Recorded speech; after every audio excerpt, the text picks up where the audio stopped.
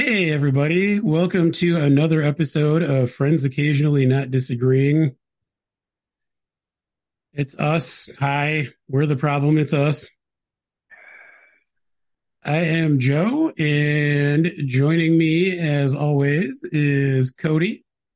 We're gonna have to pause this episode, put you in the Ticketmaster queue. Just wait. We'll be right back with you. Ah! No.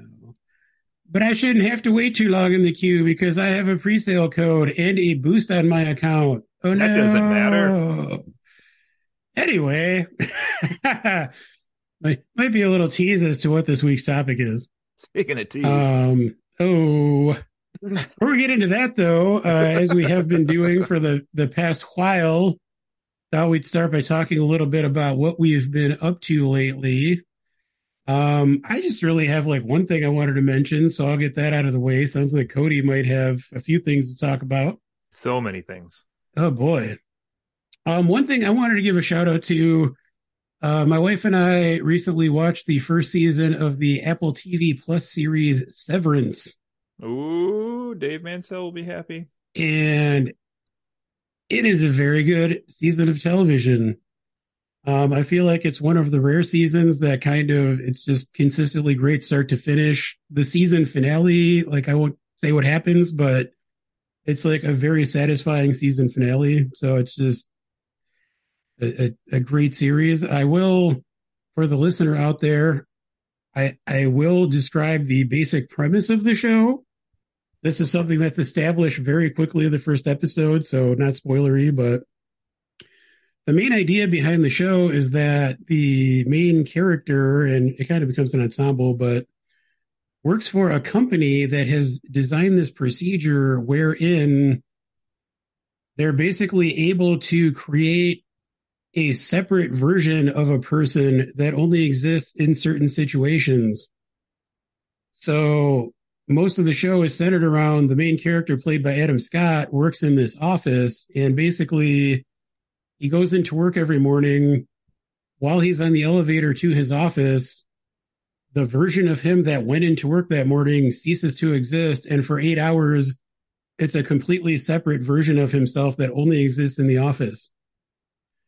When he leaves at the end of the day, the outside version of, they call them outies at innies, the outside version of himself takes over again, and he has no idea what he's been doing for the past 8 hours of work.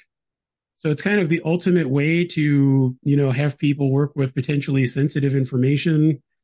Oh, You know, okay. they literally have no idea what they do at their work. They like, and they even go as far as they have the employees stagger the times that they start so that none of them knows anyone else who works in that office.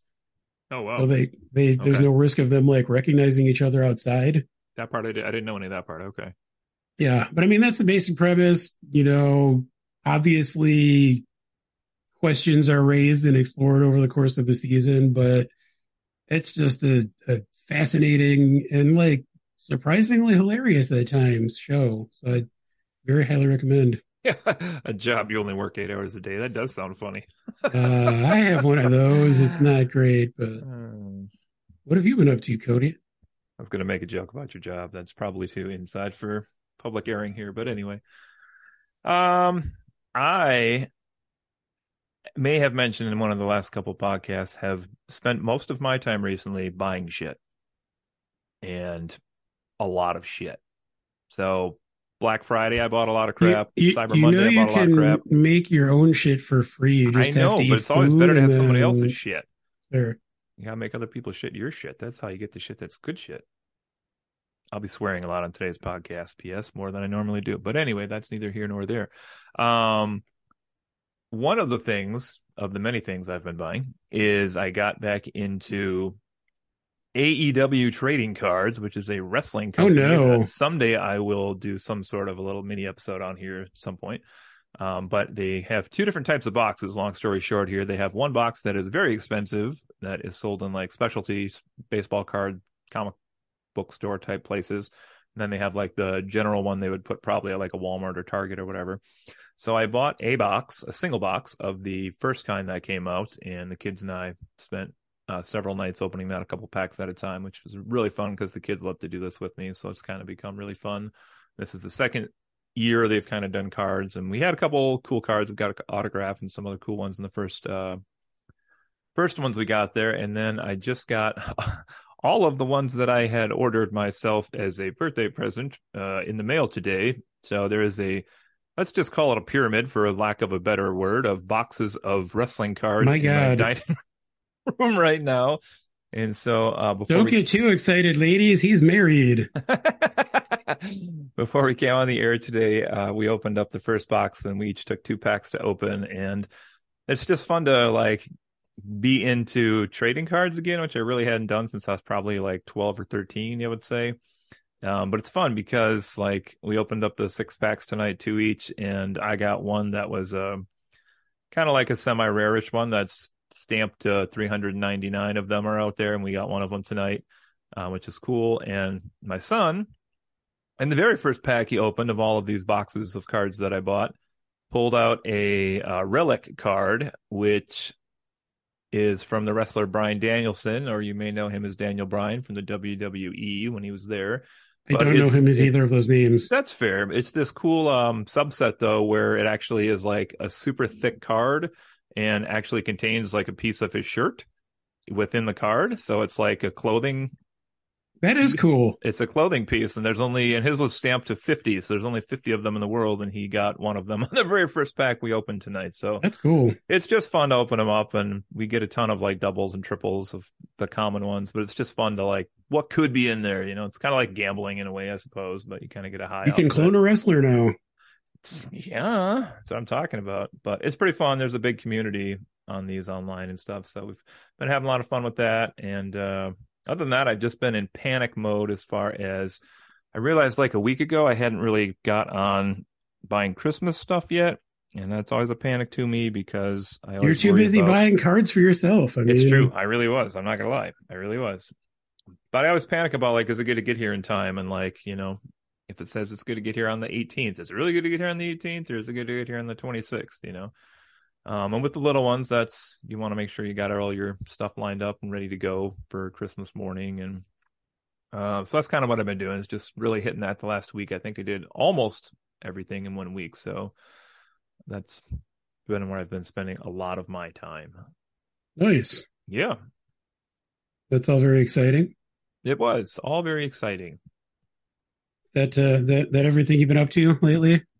Pretty much. We finished The Masked Singer, which was pretty good ending to that. I think we're in fair game for spoilers at this point. The winner was Amber Riley, I think is her name for this season. And second place was a surprise out of nowhere, reunited Wilson Phillips took second place this season. So that was kind of a surprise.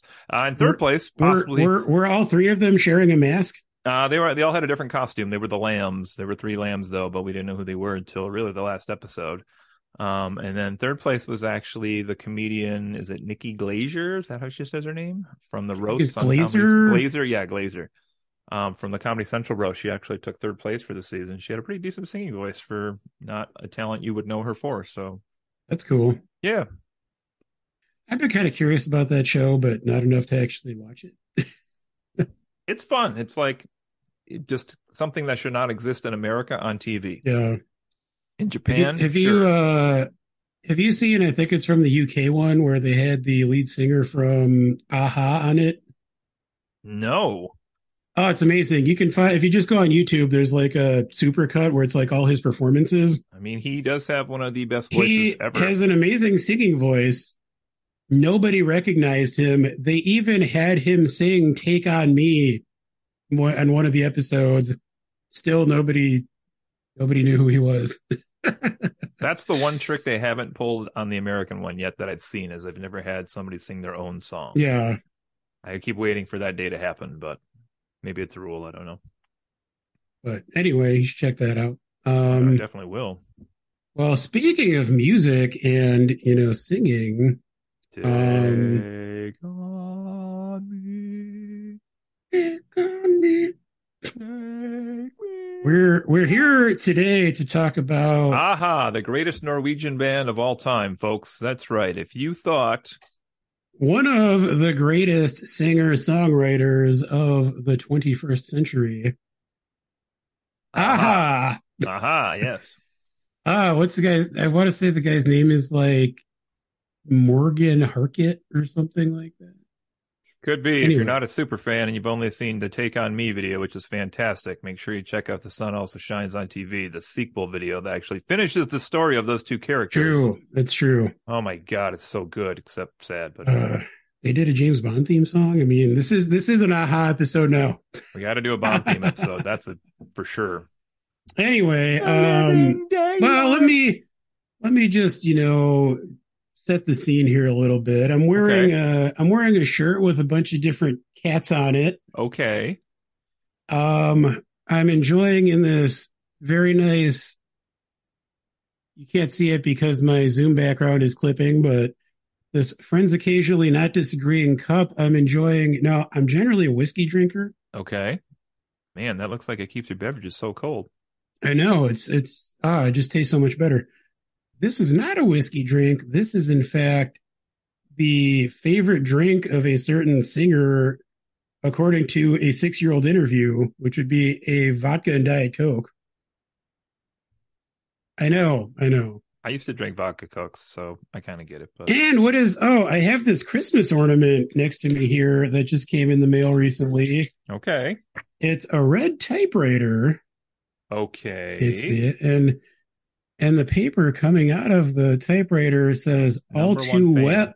It Oh, says all too well, and then there's a ribbon on it that says Taylor's version. oh, Because this week, ladies and gentlemen, and all genders in between, we are going to be talking about one Taylor Swift. What? Bear, bear, bear, bear, and I bear. have my mug here that says "Morning Beautiful." It sure is. That doesn't have anything to do with Taylor Swift. Now, Cody Fleming. Yes. I like to think that I have fairly eclectic tastes when it comes to pretty much any media, movies, music, whatever. Um, some of my favorite musical artists include Aha. Aha. I love Metallica. I love Judas Priest. I love Black Sabbath. I love Neil Diamond. I love Willie Nelson. I'm Soon to all love over the Lincoln Park, place. Don't love Linkin Park, but maybe but we'll you're get going there. to. But one of my favorite artists, especially over the past few years, has become Taylor Swift. It shocks me as much as anyone else. Hmm. Um, so before we get into this, I guess I wanted to start by asking you, Yes. what is your personal history and relationship with the music of Taylor Swift? I am so glad you asked. Before I And get to that, then, I want to preface the entire episode on oh my boy, side with these couple things. Number one, I have in the past 15 years, 10 years at least, recognized throughout my years, I have a bad tendency to find music that other people enjoy that I don't enjoy and automatically shit on it without giving it a chance and mock people for the music that they enjoy. And I know this has not directly, but has, semi-indirectly influenced relationships in my past. And I recognize that this is a terrible thing that I did and still do somewhat. So I recognize that. I'm getting better at that. I want to put that out there first. Number two, I understand music diversity because I know I have a lot of music that I like that other people either don't get or totally hate. And I get that as well. So I get different strokes and for wait, let different me let folks. me say this: Yes. it's fine to not like things.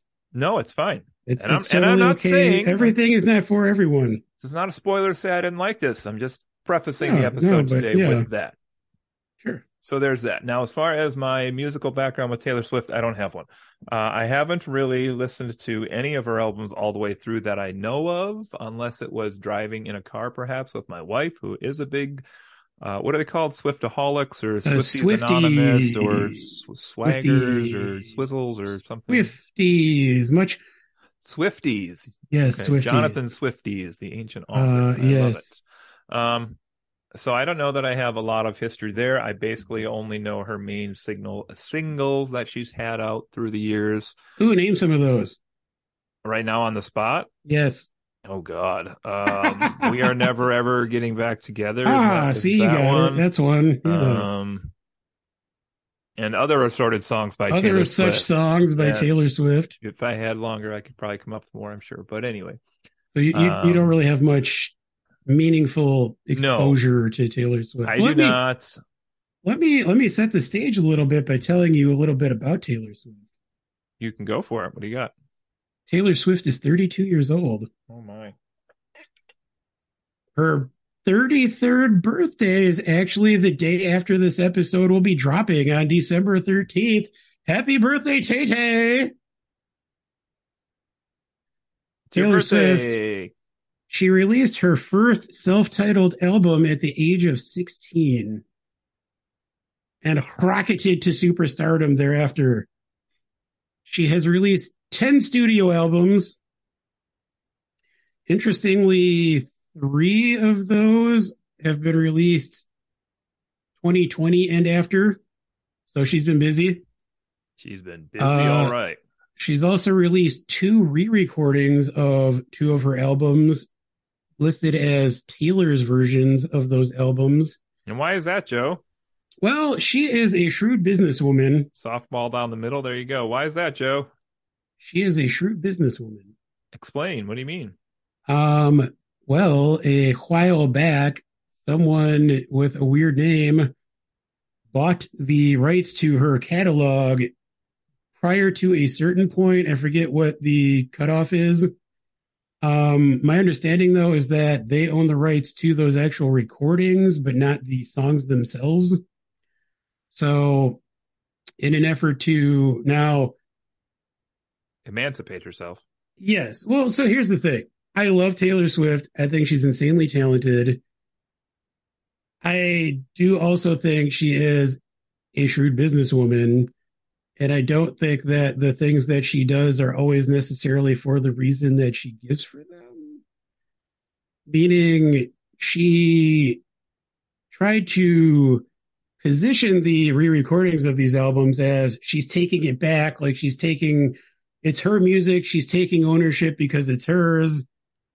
But turns out the Taylor's versions of those albums also hit the charts again and sold like a bajillion copies. So, Coincidence. yeah, Look at take that. from that what you will. I mean, but on the other hand, it's smart. Like you can't like whatever her motivation was. It's smart of her to have done that. It literally paid off for her. So Yeah, I don't know the legality behind all that, but it would seem like, has that been litigated? Because I can't imagine somebody's not going to be like, I paid all this money for this, and then you kind of tricked us out of having the rights to all these. well, I mean, I haven't looked that deeply into it, but I mean, like I said, from what I understand, he bought the recordings. What I would assume happened is when she recorded these albums originally with like whatever label put them out, she retained the rights to the songs themselves. So they had the Okay. rights to distribute those recordings. So the guy who bought the music would have only bought those existing recordings and not like the rights to the songs. So that allowed her to go in and re-record it. Weird. Yeah, it is kind of a weird situation. Anyway, Taylor Swift has won 11 Grammy Awards, 3 of which were for Album of the Year, and she is the only artist to have done that. I thought Beyonce won that one year.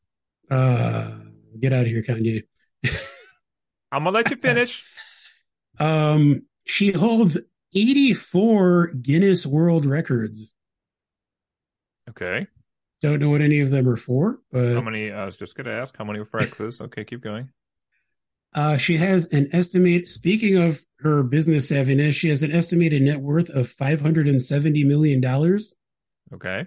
Presumably, that's going to grow a bunch over the next year as she goes on tour and sells a bunch of merch and who knows what else. With her most recent album, Midnights, she became the first artist in history to hold all top 10 spots in the Billboard Hot 100 list simultaneously. Yeah, that's pretty crazy. So she's, however anyone might feel about her, she's been insanely successful. And I mean, she's 32 and she's been doing this for 16 years, literally half her life. It's just, you don't really see that kind of success too often.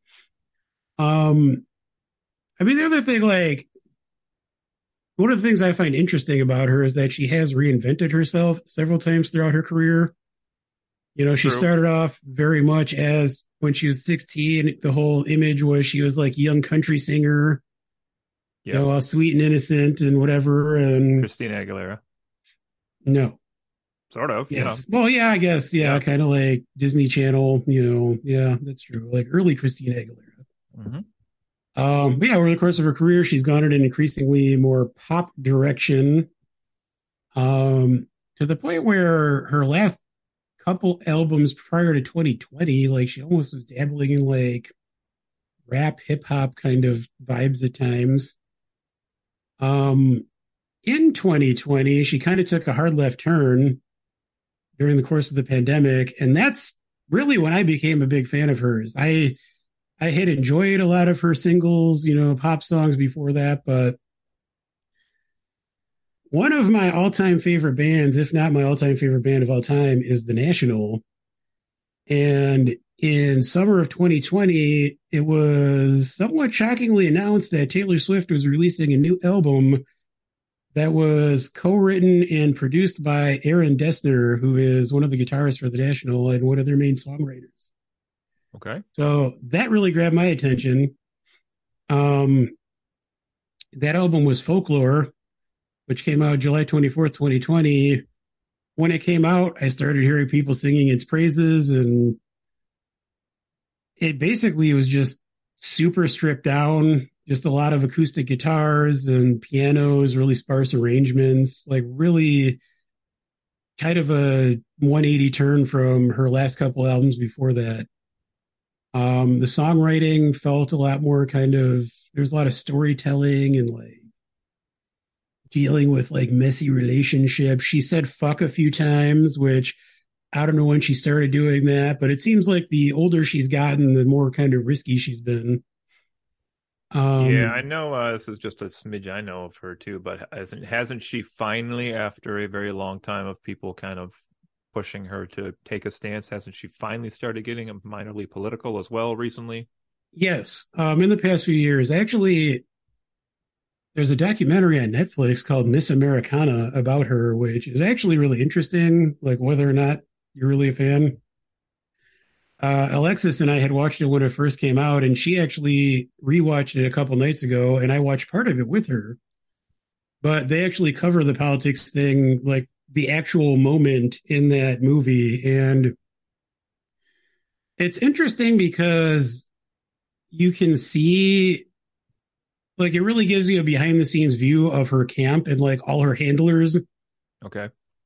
all the people that are making money off her, like, not in a, you know, insidious way, but like, her dad, I think, works for her, and like she has like a manager or whatever. Sure. And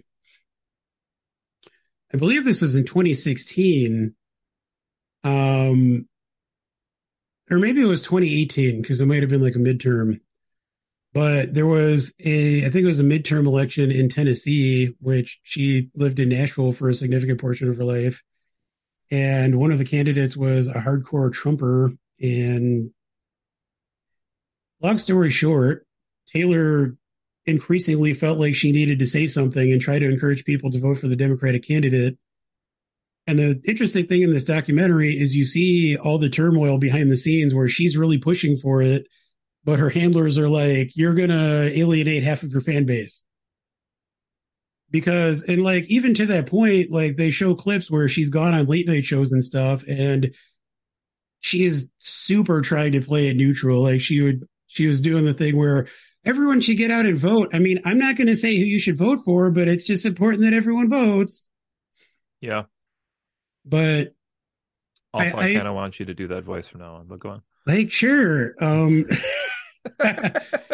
Anyway, she finally did like really fight for it, and she made this statement encouraging people to vote for the specific candidate in Tennessee.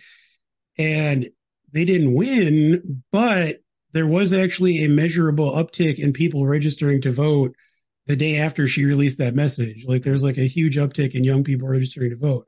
So it made a difference. And I mean, since then, she's become an outspoken, you know, advocate for LGBTQ plus rights, and, you know, really has kind of outed herself as a lefty and, has fought for, more liberal democratic candidates and causes. Okay. Um, and I feel like in general, over the past 5 or 6 years, she has become more confident in just being herself and like kind of saying,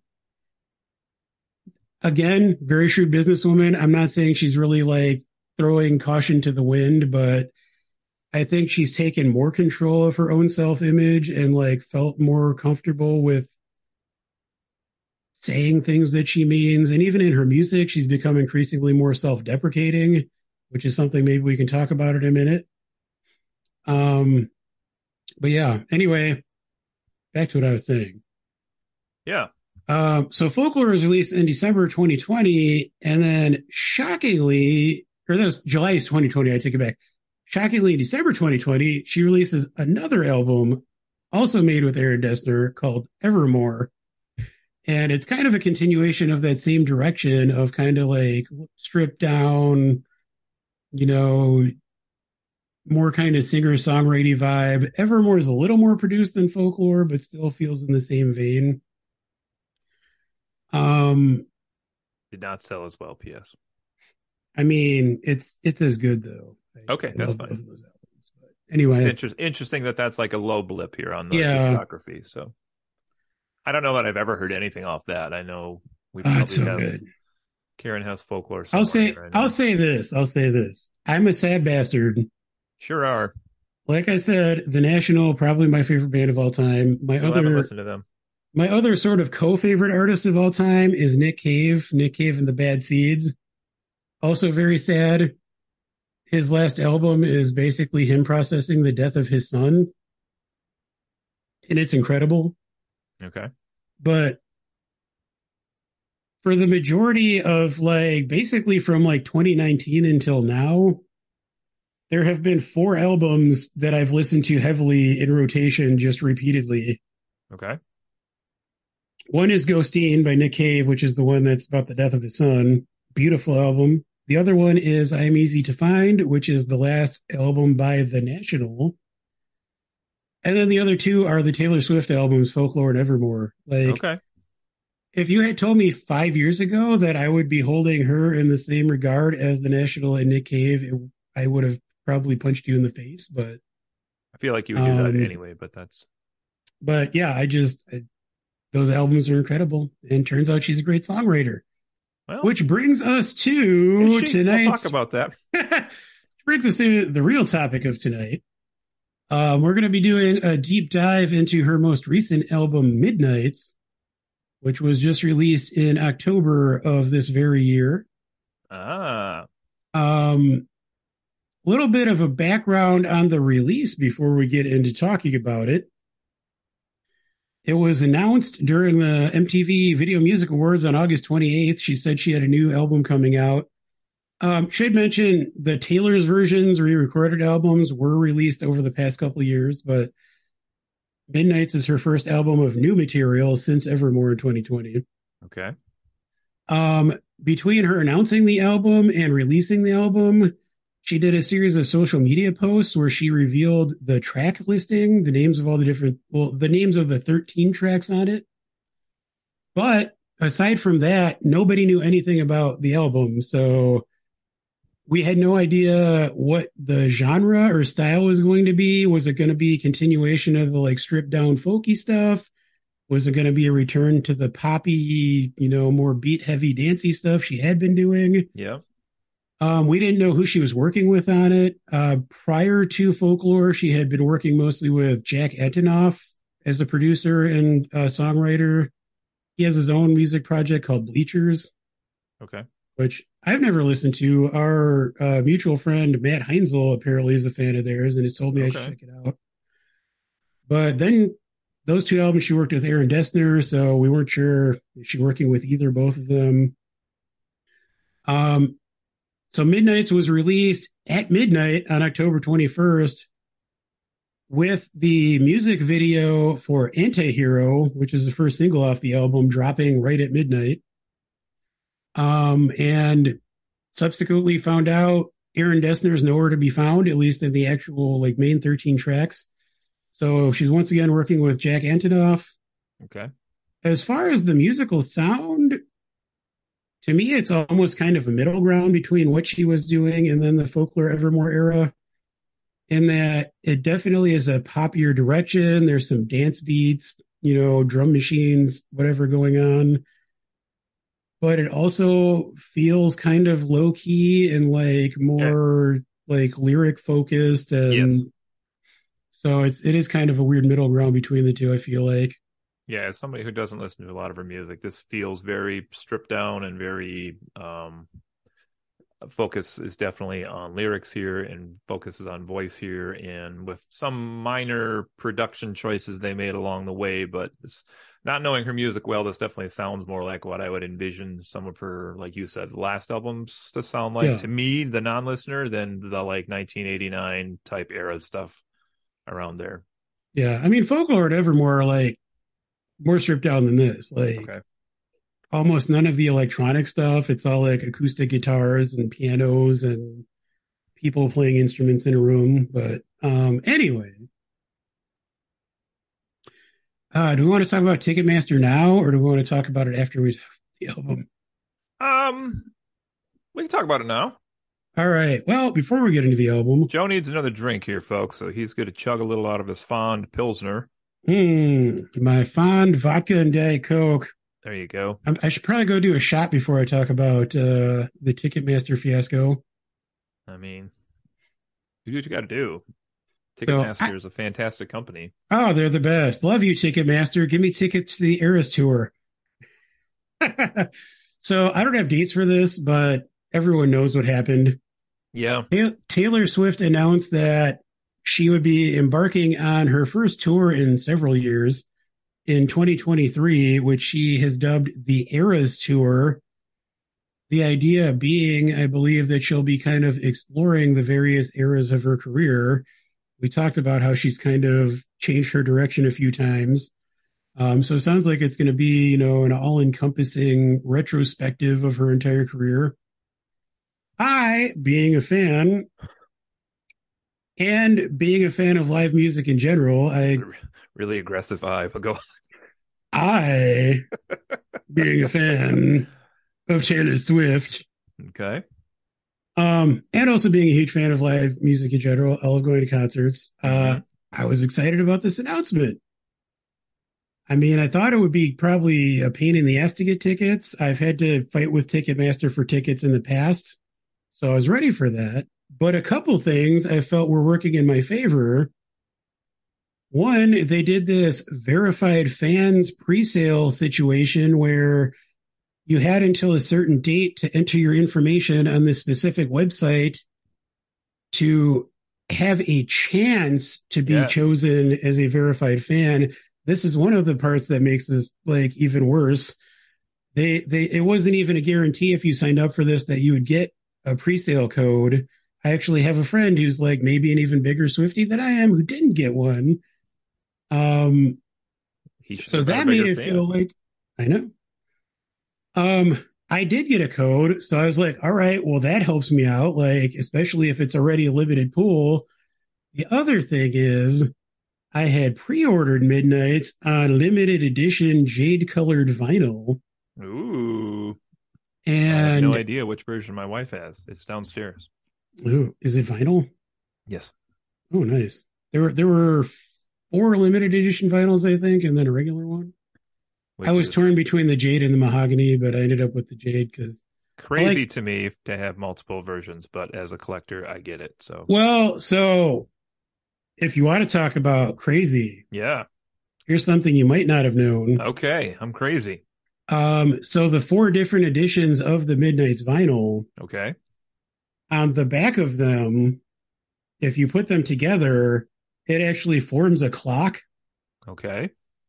And they actually sell an official thing that's like a clock stand where you put the albums on together. It, and there's like a clock hand that goes around and is a functioning clock. And what would that all run you to get all of that? Probably like, including the albums. Over $100. I don't know. I don't remember exactly. I want to say the album was like 30-ish bucks on Okay. vinyl, so probably 150 bucks or so. Okay. I mean, again, shrewd businesswoman. Yeah. But I mean, honestly, though, that's a cool concept. I've never seen anything like that before. I mean, 150 is not bad for a clock And I that mean, size either.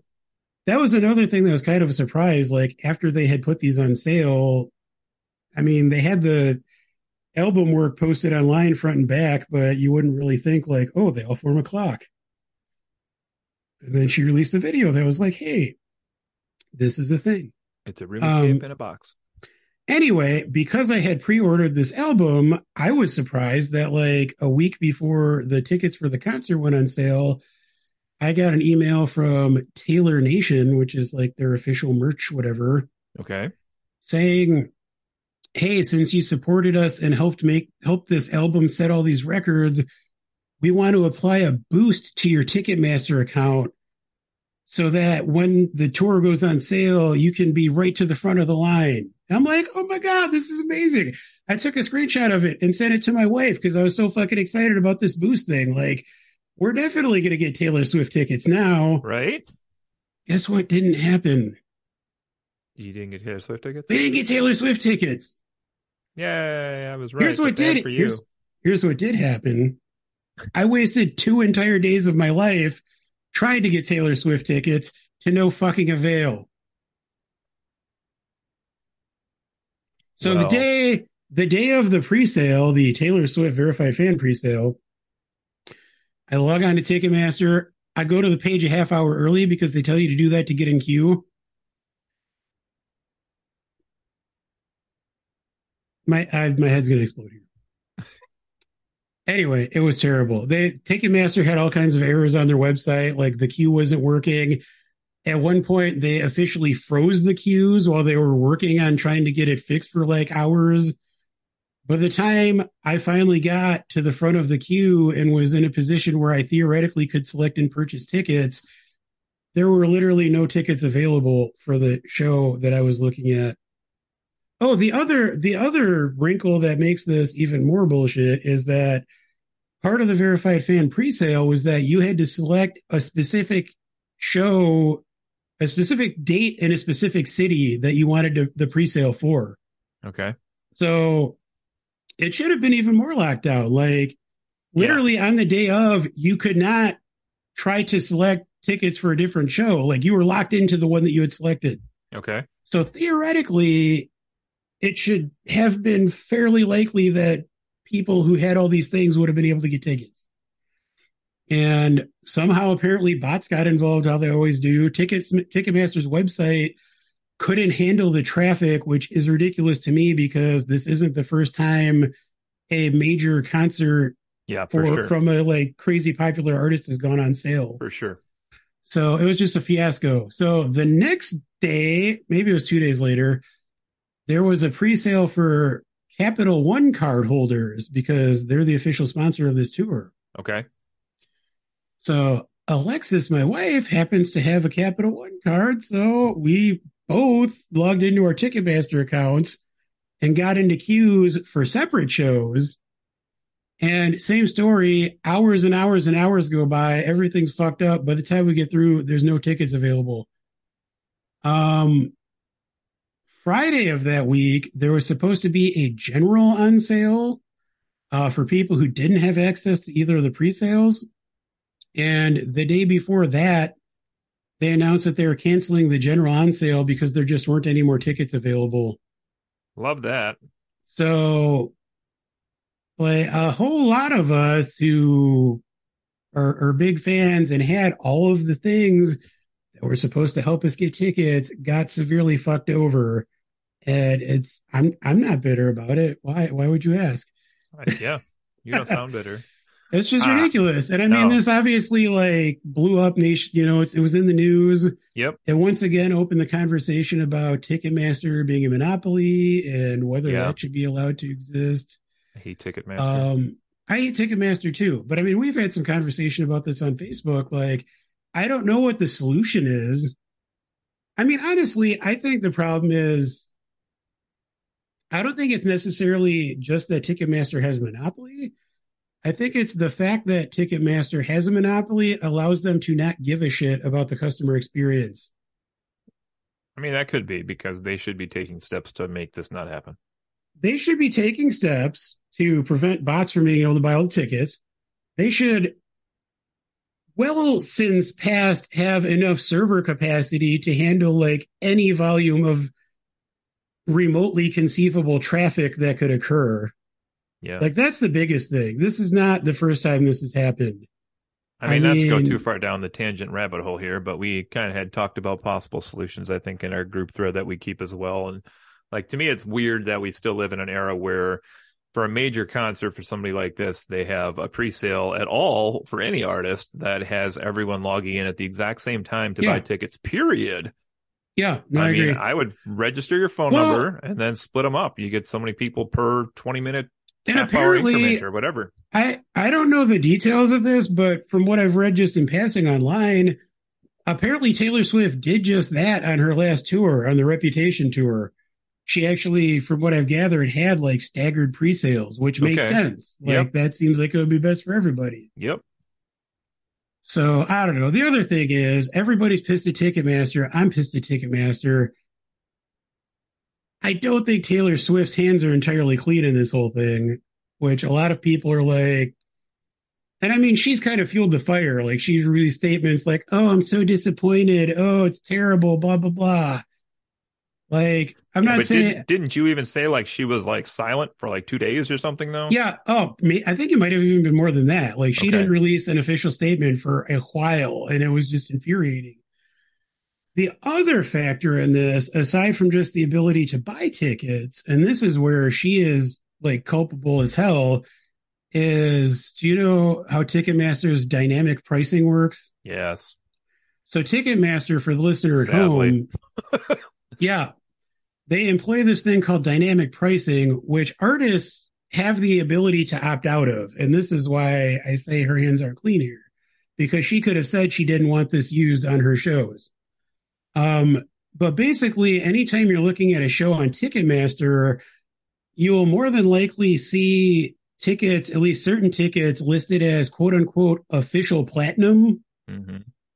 And that is the dynamic pricing at work. Basically, what that means is if Ticketmaster's algorithm detects that tickets in certain sections are more desirable than others, it will automatically increase the price of those tickets. So you could have tickets whose like base price would be $50, but because of this dynamic pricing, suddenly they're $500 or $1,000 Yep. because it detected that they're in high demand. Literally, the only reason for this is to increase their profit. Like Right. it's harming fans. It's making it so a lot of people can't even afford those tickets or can't even afford to go to a show. It's just terrible. No, I've dealt with that with both concerts and also they run all of my wrestling events I go to as well. So yeah, That's fun. yeah, it's a good time. So anyway, long story short, Ticketmaster sucks. Yep. I'm sad I can't go to the Eras tour. I love you, Taylor Swift. You have any other options? I mean, I might investigate that one. Okay. I mean, I thought, see, the other problem is I don't live in one of the cities she's going to. If I lived in Chicago or like closer to Detroit, I would definitely look at StubHub at like 6 o'clock the day of the concert just to Yep. see if there's something affordable. Yep. Like I've heard that that's a thing that works for people, but Yeah. I don't live close enough to one of the venues to make that feasible. I've actually used that for a couple of the events I've gone to recently. Like Yeah, I'll just be like Saturday, just kind of generally assume I'm going to go, and then just yeah, start scoping it out that morning. Somebody will get rid of them for cheaper, or yeah. something will open up, or So if one of my fellow Swifties is in a city where she's playing, I encourage you to try that. But yeah, sadly, I just don't think it's in the cards for me. I know because I teach high school, obviously, and as I mentioned here several times, and it was just chaos in the school those couple days because you had 80% of the female students trying to get tickets, and some other random people were trying to get tickets as well, and some of the staff members, I won't mention names in case of reasons, but we're also trying to check their Mr. phones to Fanning, see. Definitely was not me, I'll tell you that. But did Karen or you try to get tickets at all? Karen tried on 2 accounts and did not get tickets on either, but she did end up getting tickets through our friend Mike, who randomly was chosen, and What? so that's who got the Well, tickets this for podcast is her. over. Bye, everybody. So she has tickets where I affectionately like to call near the end of the penis on her stage. As Taylor has the giant clock hand, as I understand it's actually supposed to represent, but it looks just like a big penis coming on stage. But anyway. So yeah, she has tickets for one night. I know one person I work with got tickets to the Friday and Sunday show right away when they went on sale. Like, was like, I got both days. And we were like, what the? Nobody else here got any tickets anywhere. It was like just heartbreaking stories everywhere. If they people decide crying. they can't go for some reason, tell them you know someone who I might be will. interested. I'll keep you in mind for sure. Uh, You never know. how much did Karen pay for these tickets? That I actually don't know. You probably don't want to know. I think they counted as, I don't remember now, to be honest. Christmas present. I don't really know. I don't know what they were now that I think about it. It's probably best not to ask. Yeah, I know she got tickets to a Pink concert that's coming to Chicago as well, and I think that's nobody cares about that. Well, that was easier to get tickets for, but that's one of her 3 favorite artists. She and I are going to go, and I don't know that I've gone to a concert that she likes more than I likes yet, so that'll be good. That's cool. Yeah. Well, I have tickets to see Ben Folds in May. Well, that's good. It was so hard to get. It was not hard to get. Wow. I believe the Mansells are also going to that show. I think I heard that. Uh-uh. Hope you guys do a live cast while you're there.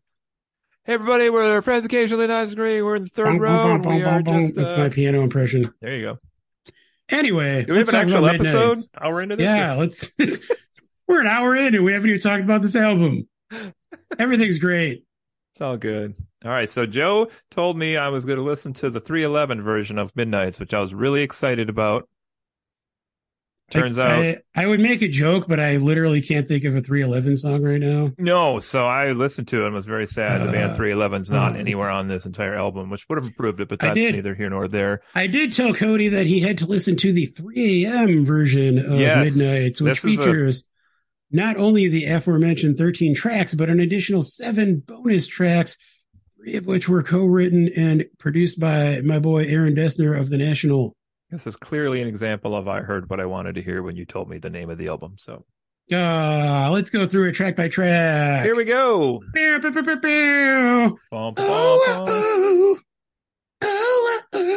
my impression of the opening track, Lavender Haze. Yeah. What'd you think about that one, Cody? So how are you want to run these? Do you want me to do my 1 second and then you can do your 10-minute on each one? We'll run it that way.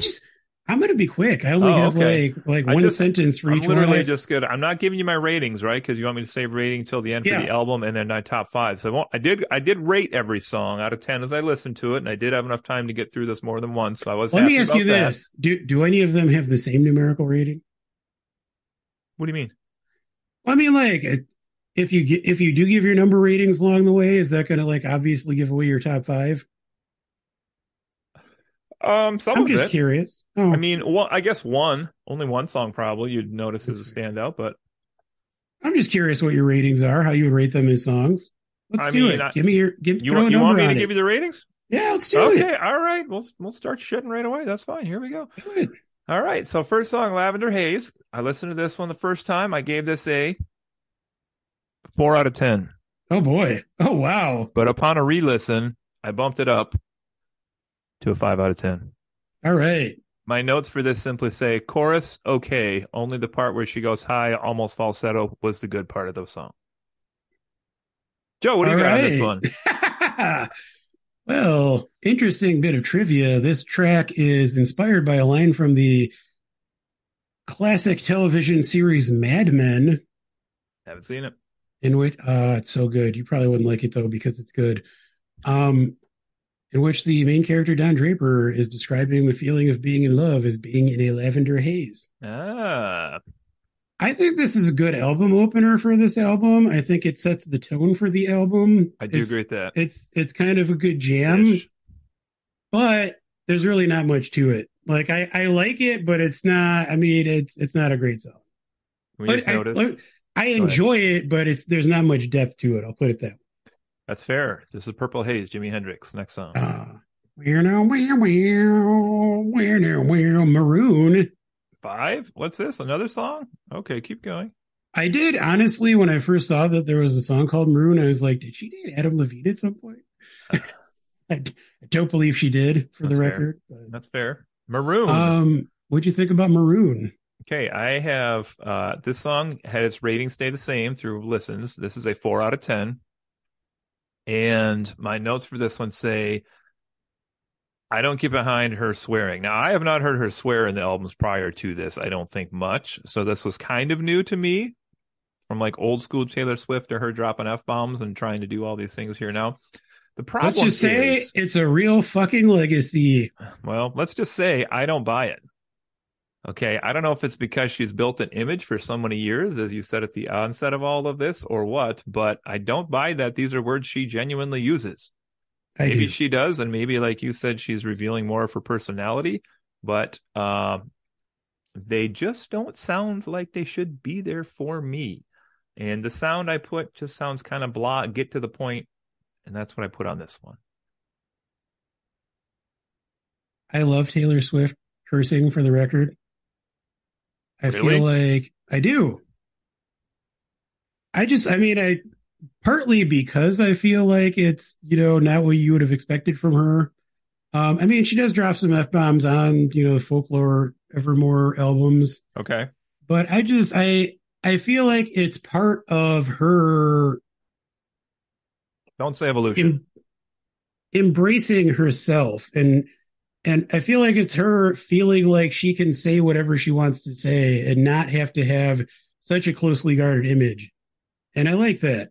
I mean, I would believe that if it felt believable when she says them, and it just doesn't.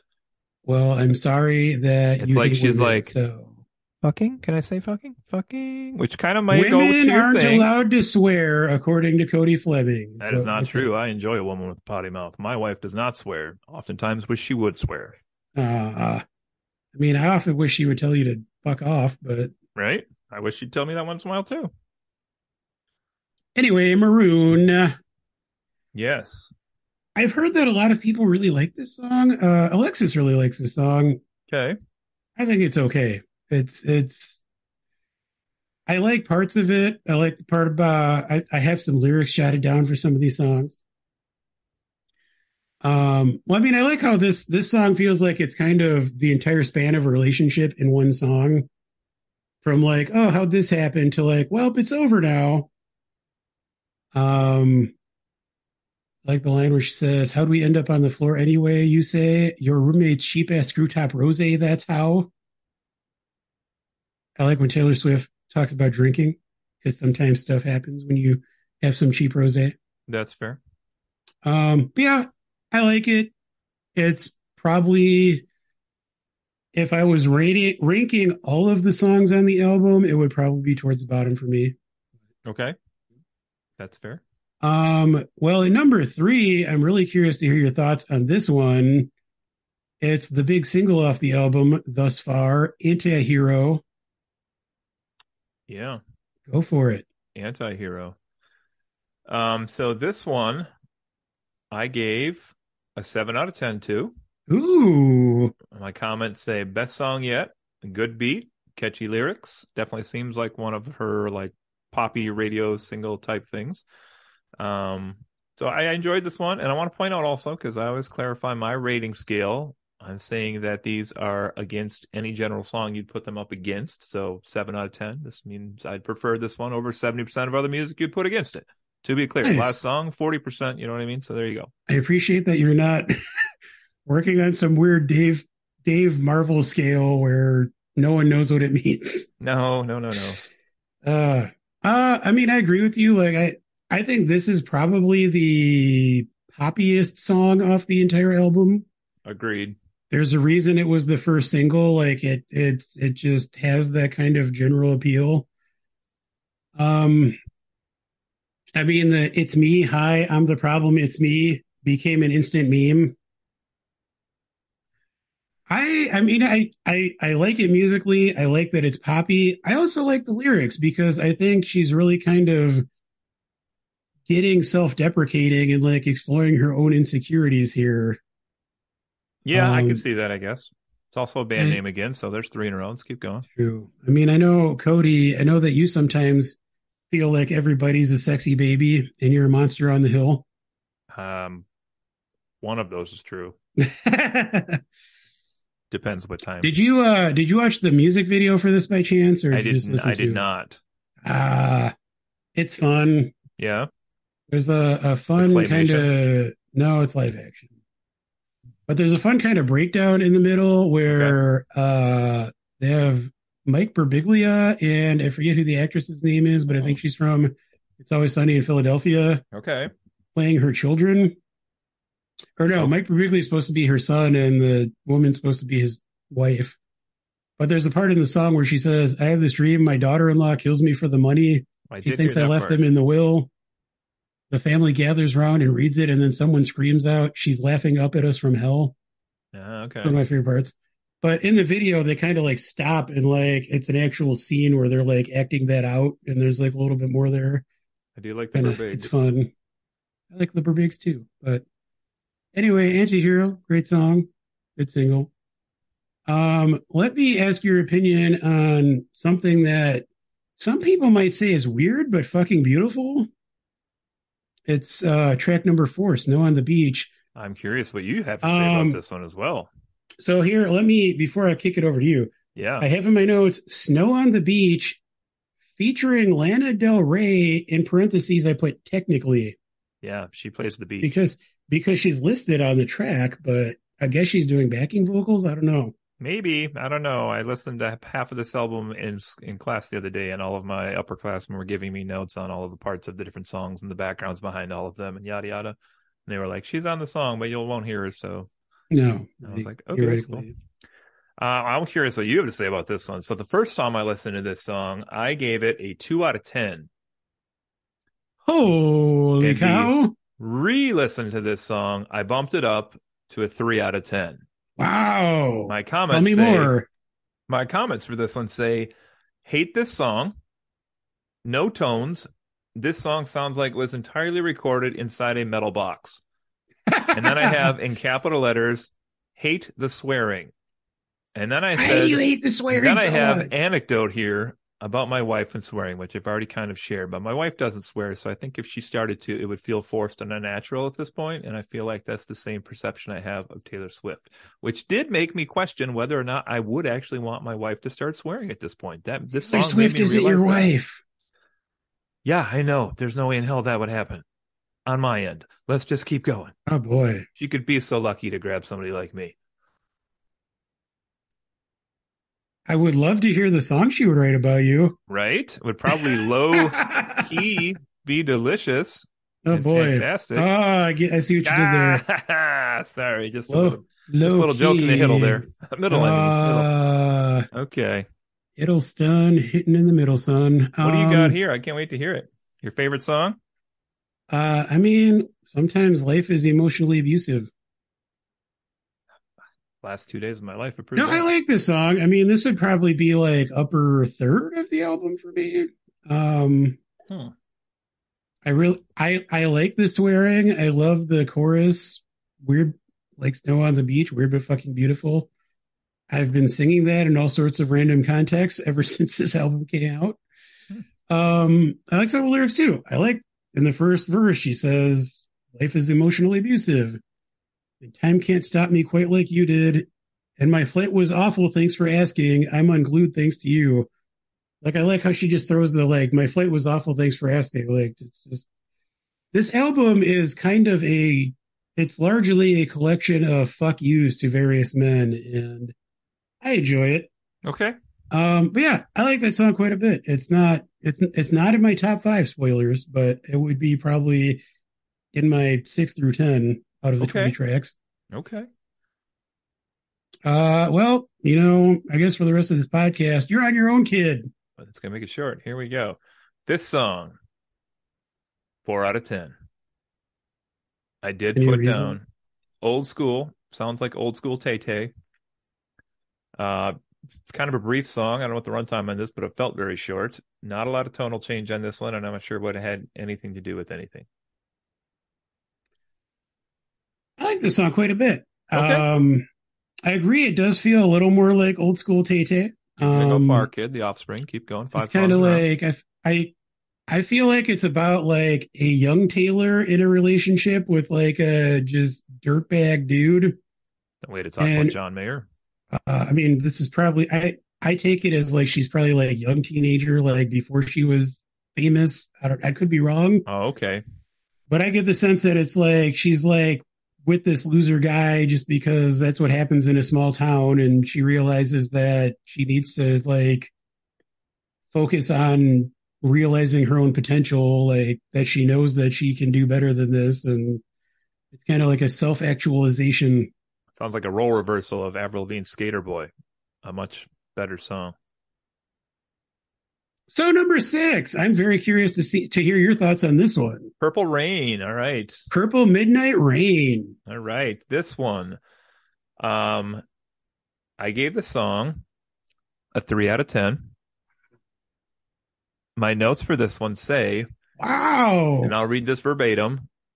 What was that even? Question mark. Brief and nothing. Period. Is this the interlude she plays at concerts while she runs off stage to take a pee? Question mark. Wow. What do you got, Joe? Oh boy, I love this song. You would.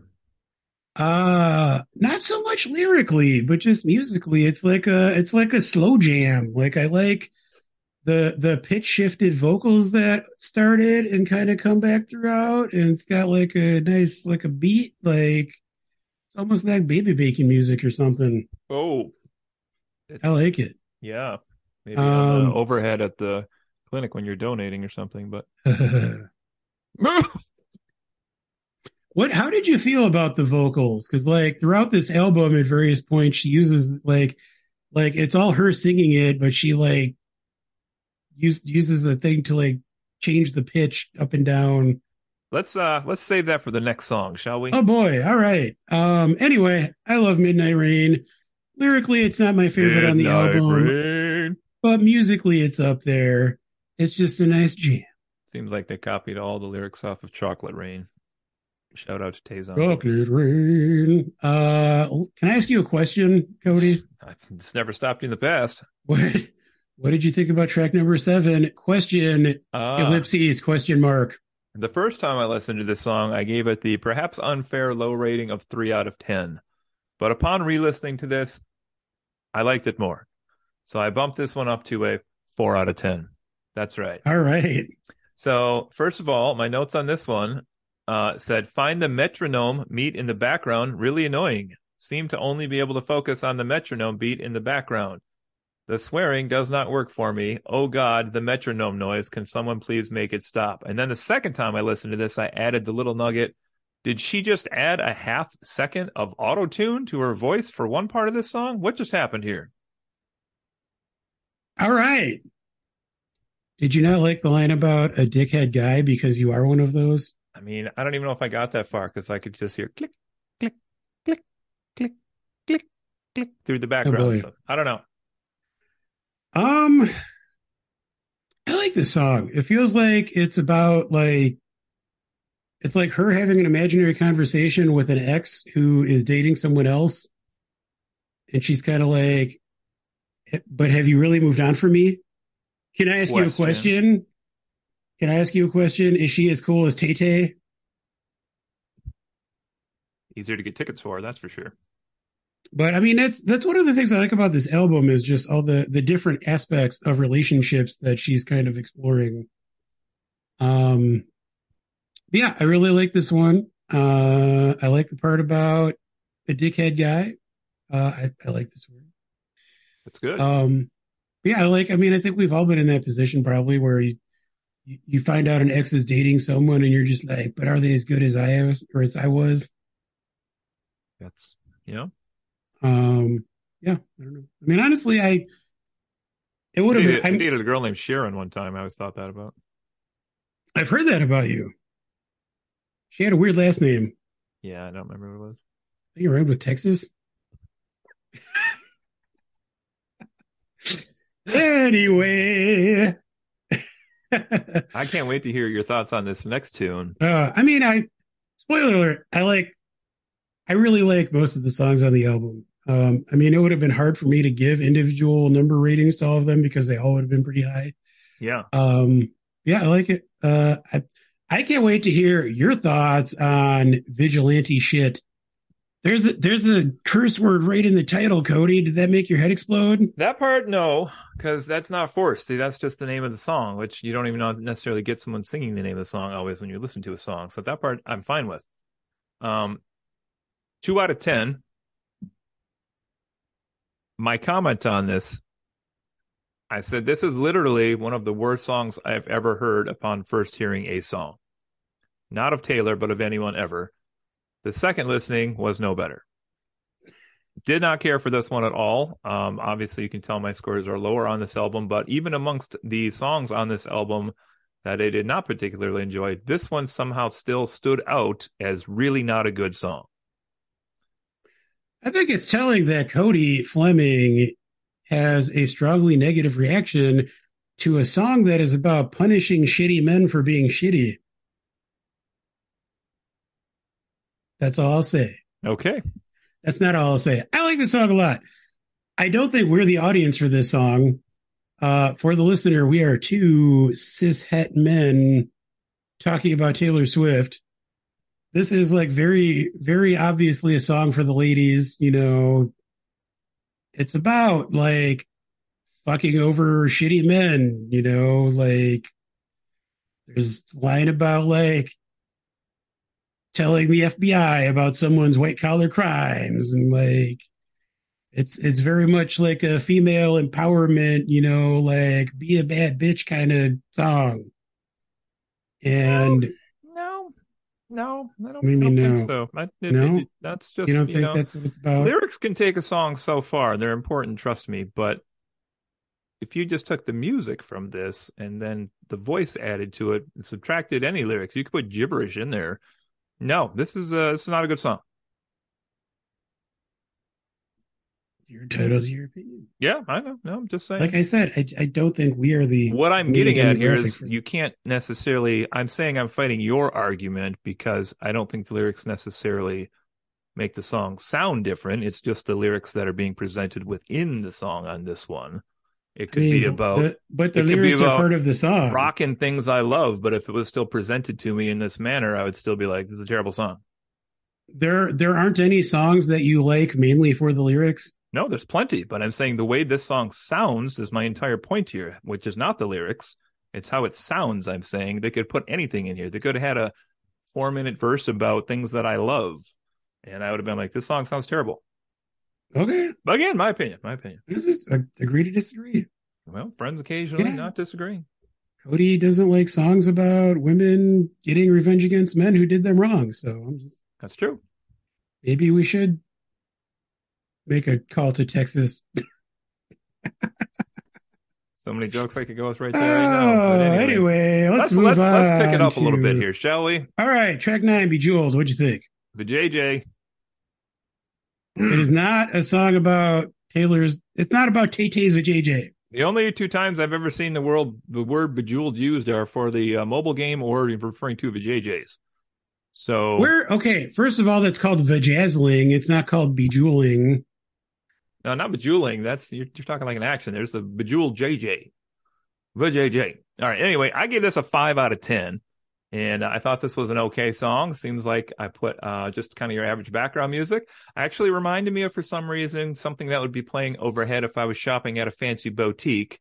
And apparently listening to this a couple of times, there is actually nothing in here about a vagina that I caught. No, because that's not what it's about. It's called Right. Bejeweled. It's not called vajazzled. Right. So I give it a 5 out of 10. It's pretty high for you. Yeah, it is. One of the ones I like more. Again, this is another single. It sounds like it. It's poppier. The music video features Laura Dern, which is always a treat. Oh, did you ever hand in dinosaur poop? Sadly, no. Missed She opportunity. does have her hand in Taylor Swift poop, though. That's not true. By poop, you mean? No, Cody. Oh, Anyway, I really like this song. It's a lot of fun. Um, Again, it's kind of like a female empowerment. Like she's been stuck in a shitty relationship, but she's like owning herself and taking it back, and she still has it going on. Damn it, and I'm here for it. What about number 10, Labyrinth, starring David Bowie? liked the part with the magic pants dance. Dance, magic, dance, magic, dance, magic, dance, You're not gonna magic. like this one if you like this song. I gave it a 3 out of 10, and my comments for That's this kind of high said, for you. this, actually no, but the comments on this one say the song starts to make you think it's going to do something, and I actually had hopes listening to this one, but nope, it doesn't really do that, and the song actually starts to kind of fade out and go downhill as it keeps going. But it sounded like it was building to something good. It just Yeah. didn't get there. Maybe I got lost in the labyrinth. Ooh, you remind me of the Babe. This is another one. I like it, but there's not much to it. Kind of similar to Lavender Haze. Like I like the refrain of oh, I found it in love again. Like I think the idea behind the song is like you're just out of a breakup and then you meet someone and you're like falling for that person right away, and it's like happening too fast, but like there's not much substance to the song to back that up. So Is things happening too fast, which you normally associate with the word labyrinth? no. Interesting observation. But Okay. I mean lyrically it feels like Oh, that's what the song's about. gotcha. So just a Um weird title you're saying. anyway, this would probably be lower on the rating for me, but I still enjoy it. Gotcha. Well, I mean, this next one is a concept I would hope you're familiar with by this point in your life, Cody. Yeah. Number 11 is called Karma. Oh, What you think I about wrote that? down caramel. I said I love to dip it apples. Oh. Nom nom nom nom. Karma. I gave this one a 5 out of 10. The first time I listened to it. Second time I listened to it, I dropped it down to 4 out of 10. What? Okay. I wrote down again, this is verbatim, her quote, "Karma is a bounty hunter," after which I just put in a couple asterisks.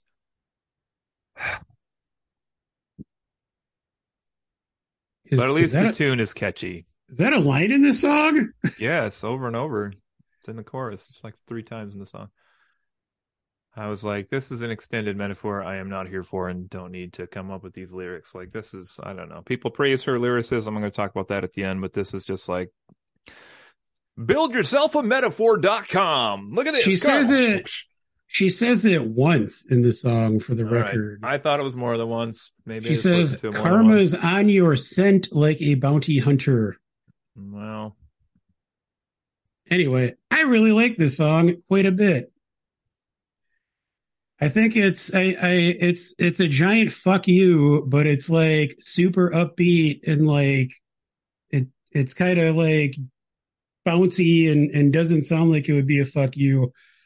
I also like the spin that she puts on the concept of karma, because usually you think about it in the context of like karma is going to bite you in the ass, like it's a negative thing. But in the song, she's saying like, yeah, karma caught up with me and it's great. My life's awesome. You know, the refrain is payback. karma is my boyfriend. Karma is God. Karma is the breeze in my hair on the weekend. Karma is a relaxing thought. Sweet like honey, karma is a cat purring in my lap because it loves me. Like karma is all these positive things because that's what she's earned because she's delightful. But yeah, I just like that the more positive spin on the concept of karma. Okay. Also, anytime Taylor Swift mentions cats, I'm here for it. So. Well, does that include the movie? No, Okay. I've never seen it Okay. because it looked like an atrocity. Because they edited the buttholes out? Is that why? You're waiting For for yeah, the Snyder cut? Listen, release the butthole cut. That's all I'm saying. No, but I mean, she is, you know, notoriously a cat lover, and who doesn't love cats? I don't think I knew she was a cat lover. Maybe she gets Really? here. Oh, it's like a whole part of her identity. Okay. If you watch the video for the song, I can't think of right now. Nice. I'll make sure I check that one out. If you watch the video for Antihero, during the scene where they break it down in the middle, you learn, spoiler alert, that she gave all of her money to a cat rescue. Ah, okay. Or $600 million Anyway, or the Ticketmaster sales. both. Okay. Well, Cody, if you want to lean closer to the screen here, Yeah. I want to whisper a number 12, Sweet Nothing, in your ear. Yeah. I liked this one. Yeah? Yeah. You So give it a earlier, 3.5 out of 10? earlier we had the song that was supposed to feature Lana Del Rey. Yeah. And then here for this song, Taylor actually hands the microphone over to Colby Calais and actually enjoyed that because it sounded a little better than Taylor Swift actually singing this song. So that was nice. No, this is actually still Taylor. I gave this a 5 out of 10 upon first listening. Listen to it again and bumped that to a 4 out of 10. Did say that it really sounded like Colby Calais type music, which is I actually would have preferred Colby Calais than listening to this, but that's not here or there. I did like the song though; it was okay. Like I said, originally it was right in the middle there, but I didn't feel like there was a lot going on in this song. You Just started by thought it saying was you liked the song, then you yeah, said you gave it a 5 out of 10, yeah, then you said you dropped it to a 4 out of 10. yep. Well, when you hear my rating at the end, that'll all make sense. Oh boy. But yeah, not a lot to say on this one. Just didn't I don't know. I mean, To me it didn't I feel guess deep, but that's me. if we go back to your rating system, if you're Right. saying you prefer to listen to this over 40% of other music, I guess that's pretty good. Yeah. I mean, if you think about it as, think about if you're in the car and you got the radio on, Yeah. you scan through 100 stations, I would like this more than 40 what you find on 40 of those stations. I like this one quite a bit. It feels a lot later than most of the other songs. For I sure. like the electric piano at the beginning. It's got kind of like a nice little bounce to it. This actually feels more kind of, even though Aaron Dessner was not involved in this one, it feels more like a step in the direction of the Folklore Evermore era. It's just kind of like a late breezy song. Like you said, it's not very substantial. There's not a ton to it, but I like it for what it is. It's kind of a nice little treat. If you just realize what I just realized. But Oh, this is not Colby Clay. Sorry. Yes, Taylor Swift. Go on. well, this brings us to the last track on the album proper, Yes. Mastermind. What do you think about that, Cody? Early example of a PvP board game where someone would create a code and the other person had to try to hack it based on a series of questions of trying to guess the logical sequence, I believe, of marbles or pegs in the original version. I give it 5 out of 10. Fine. I said again, sounds like a more traditional old school Taylor Swift song. So I didn't know till before the podcast. I had asked you where this version cut versus the 3 a.m. version cut versus the original version of this. So it's interesting that this is where it ends. So this would have actually ended originally here with kind of a little more upbeat, poppier one, which is not, I don't feel like traditionally how all albums would end, but with the added songs on here, that's definitely not how this is going to end. So let's get to that, I guess. But I gave it a 5 out of 10 and no revision required. I mean, musically, it's a little more upbeat and poppy, but lyrically, it's kind of a weird place to leave off because it's kind of about scheming to try to make someone like you. What appealed to me about it? Like, I mean, I like that she goes there, but it's kind of a weird, dark song, like lyrically. I like it's like a bridge, I think, where she says, "No one wanted to play with me as a little kid, so I've been scheming like a criminal ever since to make them love me and make it seem effortless. This is the first time I felt the need to confess, and I swear I'm only cryptic and Machiavellian because I care." Hmm. So I feel like that's kind of a glimpse into her psyche. Like, So you're kind of maybe saying that she was probably behind the whole Ticketmaster ordeal and just threw I'm them under the saying, bus. listen, I'm saying Taylor Swift is behind 9/11.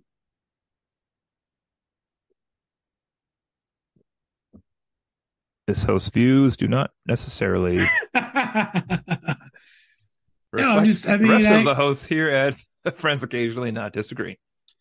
again, I like how she's getting kind of like messy on this album. Like, this it's kind of a like twisted song. Sometimes people do fucked up stuff to try to get approval or to make people like them. And yeah, so that takes Oh, us to the 3 a.m. edition. all I mixed mean, up. Don't know what to Cody, do. it's 3 a.m. It must be lonely. Oh, ho, ho. I see what you did there. What do you think of track 14, The Great War? Wow. All right. Cool name for a song. I got to say to start with on this one. Obviously, World War One. We were just talking about this the other day. This is pretty sweet as a title and as a intro for a song. Nice extended metaphor for about 4 minutes long, which is a pretty long extended metaphor for me on this one. I gave it a 4 out of 10 on this Yeah. one. I said doesn't necessarily do it for me, but at least this one, it seems okay with the personal experience she's sharing. The tone of the music itself doesn't necessarily connect with me too much as a listener. I did like the drums in this one quite a bit. Had like the military style drums in the background. I couldn't help but be distracted by her use of Crimson Clover here. Just made me think of Joan Jett a lot. But this this was It good. made you think of Joan Jett. Yeah, Why? Crimson and Clover. Oh, you mean Tommy James and the Shondells? No, because that's not the version I know. Oh, well, I'm sorry, you're wrong. That's fine. That's the 60s version, and I don't really like that one. I like Oh. the 80s version. I mean, Joan Jett's awesome. I'm just giving you shit. Take on. Go ahead. Take on me. I like this one a lot. I like the title, The Great War. I like the sort of story it tells because it's about going through this period of fighting and conflict in a relationship, and things get kind of ugly. But then at the end of it, they survive and stay together, and maybe they're stronger for it. And I feel like that happens sometimes. Like sometimes shit gets ugly and it's not meant to be, but sometimes even if it is a relationship that's supposed to last, things can get ugly for a while, but then you work through it and you're better for it. So I like how she explores that idea. And I like the metaphor of the Great War to explore that. Yeah. Bigger than the whole sky. What do you think? Wow. I mean, how much has been written online about this song? Am I right? So Holy much. shit. So much. So much is right. I like this one overall. Gave it a 5 out of 10.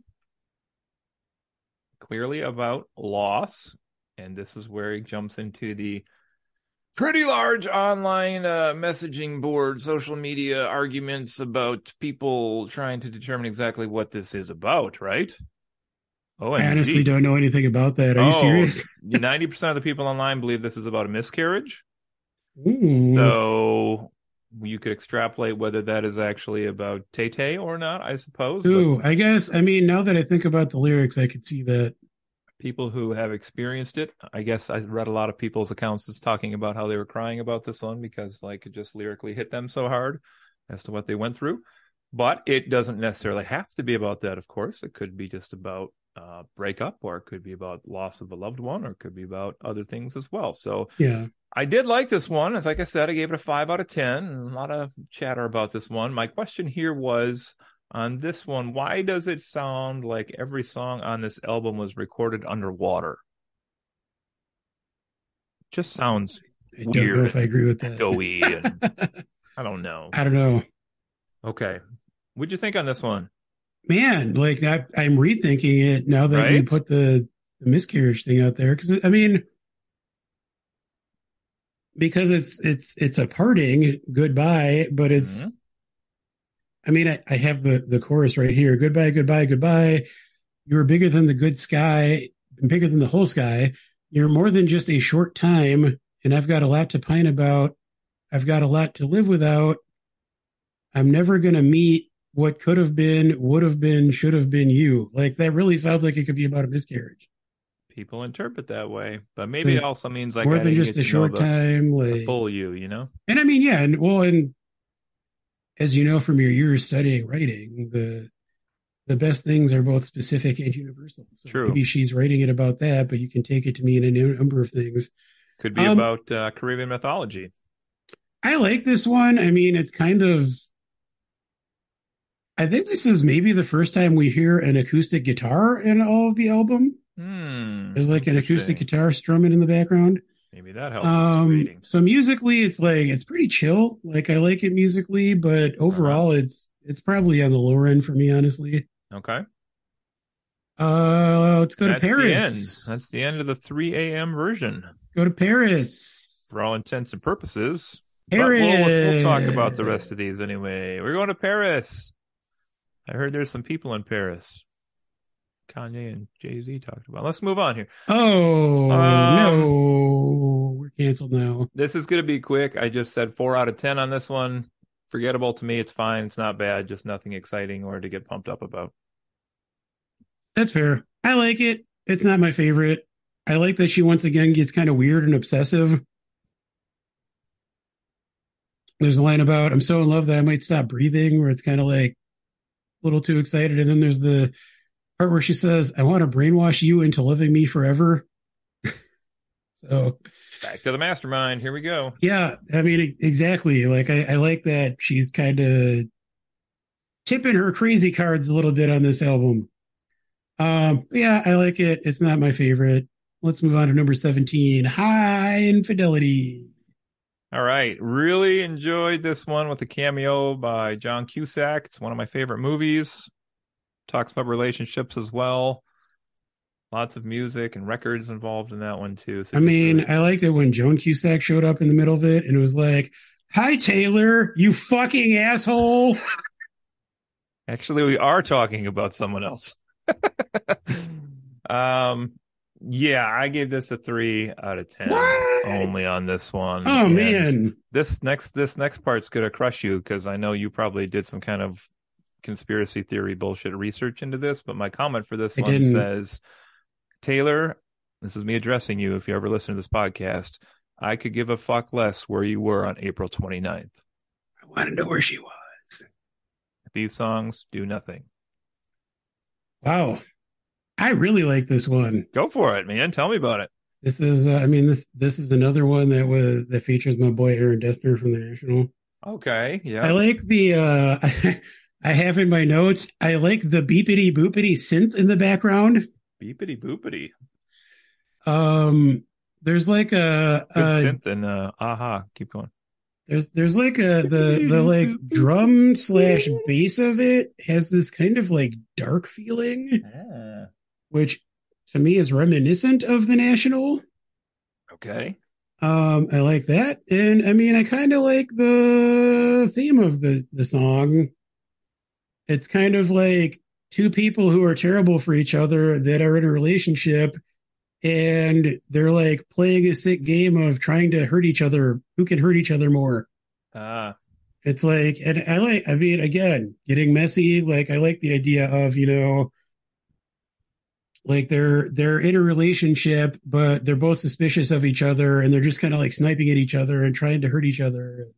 I'm thankful that I don't Like, think I've been in one of those relationships. I've either been the asshole or been yeah. assholed too. I guess at I that mean, point. I don't think I have actually been in one either, but I think it happens. Sure. No, I've seen them portrayed in various media. yeah.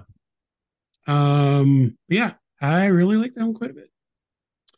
What about number 18, Glitch? Curious what you have on this one. This one has a dubious distinction on the album. Yeah.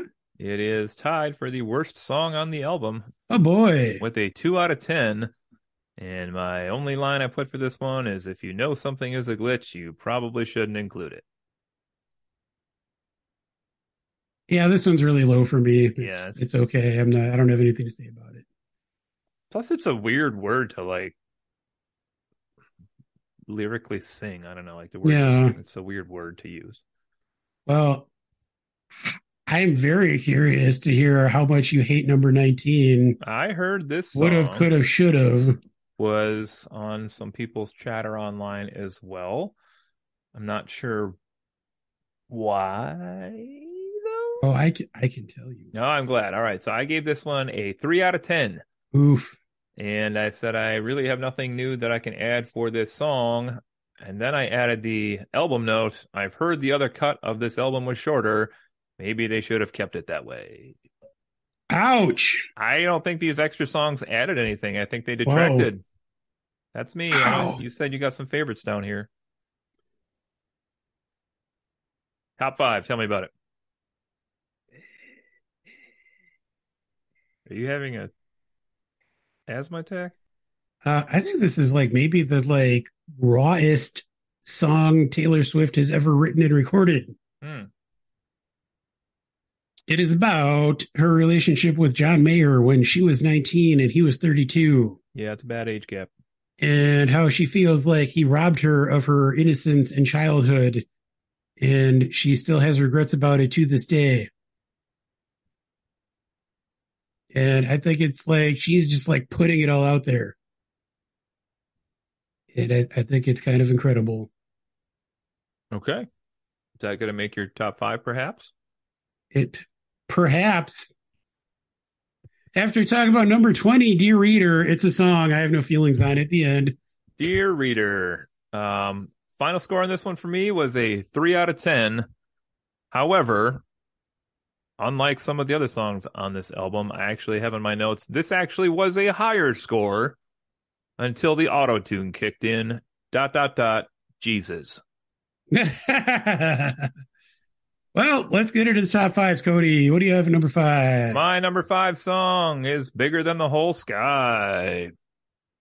All right. For Any extra reasons. thoughts on that? No, I just thought, again, it was like, I like that it could be interpreted different ways. And actually, it was just kind of a pleasant sounding song, to be honest. Fair. My number five is Midnight Rain to Georgia. Is what? Midnight Rain to Rain Georgia. Okay. I was like, I don't have any Georgia songs on here. Okay. Any reason why? I mean, Gladys Knight and the Pips were amazing. Okay, my number four. Serious note. First of all, Midnight Train to Georgia is my favorite song of all time. Actually? Yes, that's a fact. I don't believe you.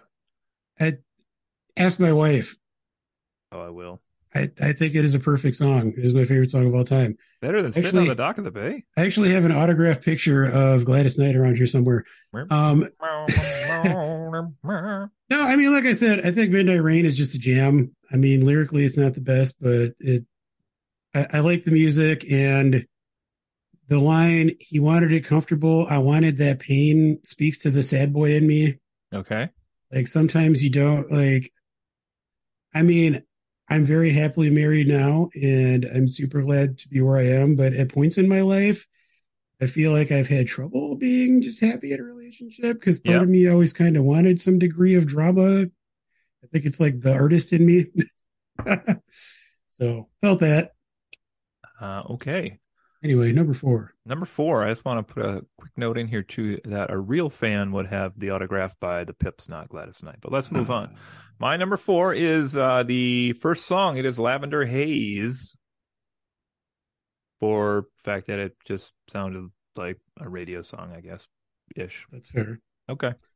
My number four is Karma. Karma police.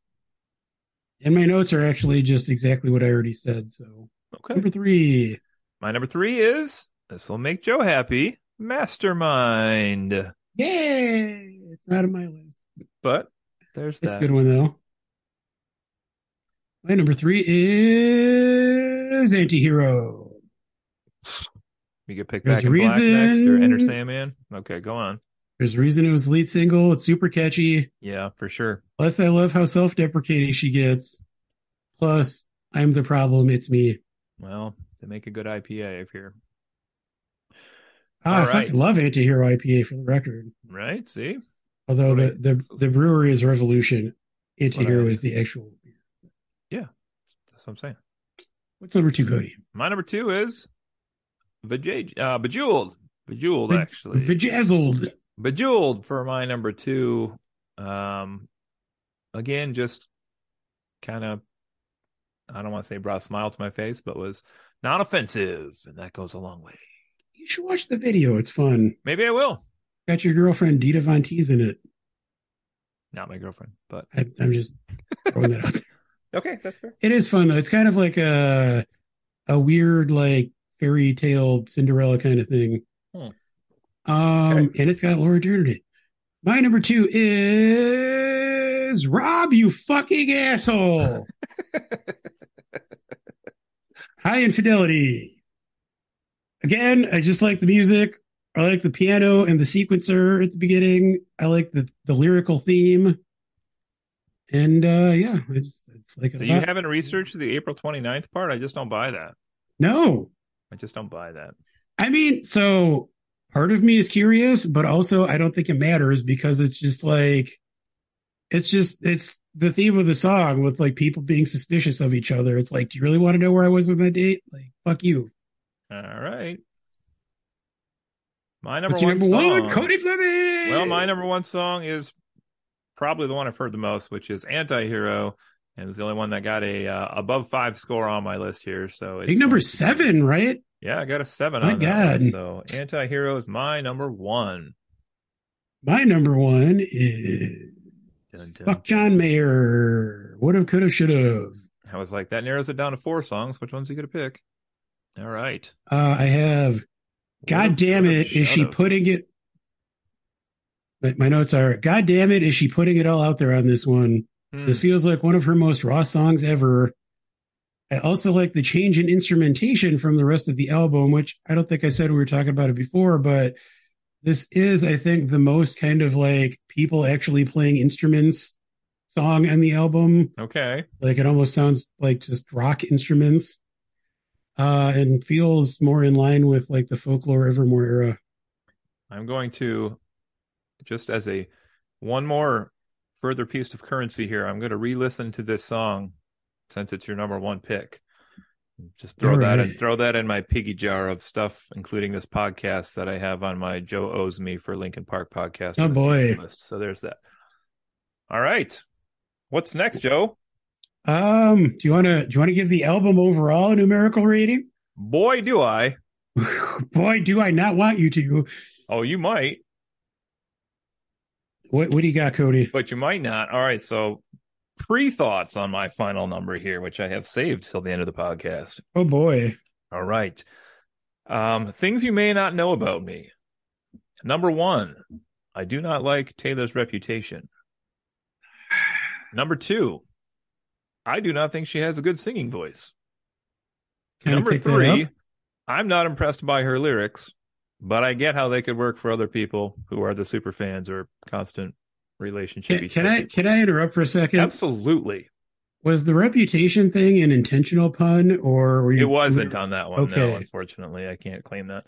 And then other thoughts I have here, it says all of these songs sound like they're just waiting to escape from a box, but she never lets them free and actually do something, which I think there is potential here, but the musical choices to go along with some of the lyrics that you love didn't work for me. I feel like they could have been highlighted and expanded on and emphasized, and they just weren't. It was very monotone album to me, but maybe that's just me as the non-Taylor Swift fan. I don't know, because I know you would accuse me of like enjoying bands who has a lot of music that sound the same. I get that. Yeah. No, I mean, I will actually grant you that a lot of the songs on this album do sound fairly similar, but I mean, I think I'm more interested in her as a lyric writer, and that's why it works better for me. Like, that makes sense. I mean, she's done the pop thing. She's done the, crescendoing, whatever, like catchy, songs that build and go places and explode. And I think this is. Well, so this is. What? Go on, finish your thought, and then I'll respond to that. Well, no, I think this is her, like, I think she's trying to focus more on the lyrics, that she's trying to, like, explore some, oh, geez, getting so worked up here. I'm hitting my microphone with my hands. I think she's like exploring themes through her lyrics here. And I feel like that's more important to her at this point than, necessarily trying to write the catchiest songs. I guess my question, and I don't know her well enough, and I would bet truthfully no super fan would know this other than her herself. But I guess I just don't know as a listener if she is doing this because she feels like this is where she needs to be and how she needs to express herself at her life at this point, or if she is hooked on this idea of constantly trying to reinvent herself with new styles of music, or she has like this magic checklist of genres that she's just attempting to go through. Because what I hear you saying and what I hear when I hear her singles that come out and different snippets through all these albums for the last how many years is somebody who is constantly reinventing themselves, but not always to greater what they actually sound like and how I would perceive them as an audience. For example, if you take somebody who is considered a legend of whatever industry it is, country, jazz, rock, whatever, they usually don't change their sound all that much through a 20, 30-year career for some of the legends. And I would argue that they always hit their wheelhouse with everything they put out for the most part because they don't trend too far away from what's safe for them. She is constantly trying to reinvent herself, and I think that's a detriment to her here, to me, as not a fan of hers, because she's already established some areas where I do enjoy her more than this particular style of sound. So to me, this is a down album of hers, though I like other stuff of hers more. I don't need to see her try this new style. But I don't know, like I said, if she's doing that because that's where she feels she needs to be, or if that's because she's just like, look at me, I'm so diverse, I can do everything. That's true. AC/DC could put out like a rap album if they wanted to, but it doesn't mean it's going to be good. I mean, I think she's exploring. I think that's what these past few albums have been. And I mean, I think like her work with Aaron Dessner, I could speak to. She apparently is a big fan of The National and was at one of their concerts and like talked to him backstage and was like, hey, we should work together, but didn't really think anything would happen of it. And then during the pandemic, they were both isolated in separate places. And she emailed him and is like, hey, whatever. Yeah. But I think she is constantly trying to figure out like what sort of artist she wants to be or like what she wants to say at a given moment. And I mean, to your point about artists staying in their wheelhouse, I think that's how artists die. Like some of like going back to my favorite artist, Nick Cave and The National, both of their last albums, I think, are each of their best albums. And they are so different to where they started out. Like Nick Cave's last album sounds absolutely nothing like anything that he was doing like 5, 10, 20 years ago. It's like a completely different sound, but it's just amazing. And The National on their last album, probably at least half of the vocals are done by female singers that they brought in. So it's like not even the lead singer of the band doing a substantial portion of the vocals on the album. And I think having that contrast, like it just works so wonderfully there. I mean, it's So different and it can extend your career. And I guess I was just thinking as you were saying that back to another album, artist rather, we reviewed like U2, which has kind of tinkered with their sound a little bit, not as much as Taylor Swift, but a little bit through their albums. Again, I would argue they've gone downhill from their peak, but it has kept them relevant, which I guess if that's what you're saying for Taylor Swift, I don't think she needs to do that at this point in her career, but it does keep her relevant and it gets people talking about her new style. well, I'm saying I think she's evolving. I think sometimes artists evolve. I don't necessarily know that. I mean, releasing 2 albums that are like super stripped down and super sad with a guy from an indie rock band that most people have never heard of is probably not a move she made in order to increase her popularity or audience or like because she felt like it was anything that like she needed to do from like a popularity perspective. I think it's just something she felt like she needed to do as an artist. You said something interesting there. Whether she felt like she needed to do it. And the question to me, I guess, as again, a very, very casual listener of hers, would be again, is this something that she felt she needed to do herself as an artist, or is this something that she perceived that she needed to do as an artist to her fans? And that's kind of the point I'm getting at here, where maybe she is trying to evolve, maybe she thinks that there's like now this expectation with her fan base that what is she going to put out next? Like you said, what kind of album is it going to be? I Who's mean, she I can working tell with? you a Who's her lot of her producer? fans hated those albums because they were so different from what she had done The two before. prior to this? Yeah, like a lot of her fans from before that think that collaborating with Eric Dester is the worst thing she ever did. Okay. I mean, I that's what I'm saying. I don't think she's doing it because she thinks her fans want it. I think she's doing it because it's interesting to her. Like it's a Okay. direction she wants to go in. Like if you listen to those albums, like it's not what you would expect from Taylor Swift. It's not. I mean, again, those albums are why I became a huge fan. Like I liked a lot of her poppy stuff before that. Yeah. But and I mean, maybe this is getting back to your point and why you didn't like this album. People have different tastes. I True. am a sad bastard. I tend to like more downbeat songs that are more focused on the lyrics and like introspection and exploring internal feelings and things like that. And that's what I want from the National, and that's why I have really liked these last few Taylor Swift albums because they've been more in that direction. I mean, I can totally understand why someone who's not as sad a bastard as I am, would not be into it and would maybe Yeah. want something a little poppier. But Oh man. So it's just making me want to do the Linkin Park one even more now, but that's neither here nor oh there. boy, All right.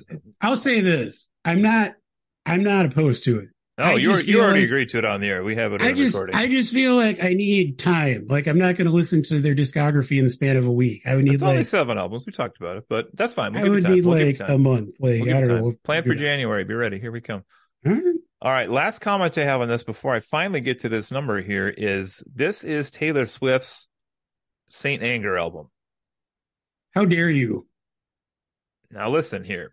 How dare you? Here's why I say that, and I admit I have not listened. Like I said, I do to not all hear of these any. albums back and forth. I do not hear Lars Ulrich pounding on coffee cans in the background. Oh, it's on one of the songs.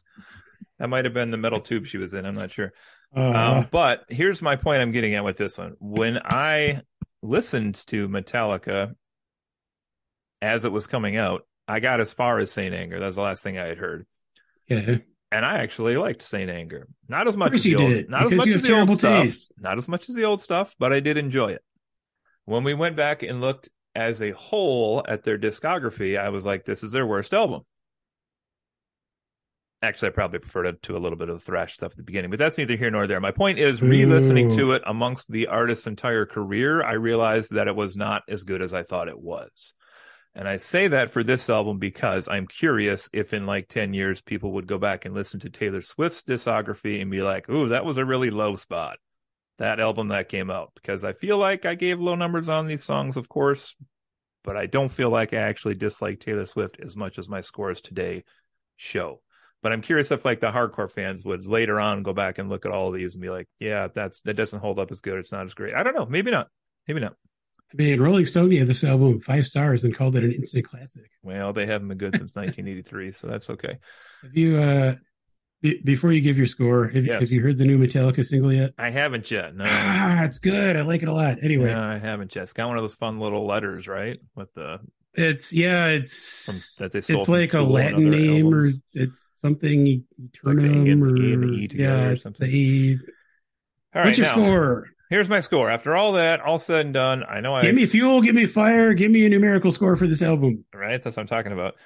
A lot of low scores individually on songs on this one. However, I do sometimes look at an album cohesively, see if there's an overall message or story or through line here. And I do feel like this one benefits from all that. So despite most of my scores being lower, my total score tonight for the Midnight's 3 a.m., not 3:11 album is 7 out of 10. Wow. No, I'm sorry. That's the number for X's divided by 2. Hold on. I got to go up a no, line here. Oh no. Oh boy. 14 X's. I'm sorry. Hold on. 2 out of 10, isn't it?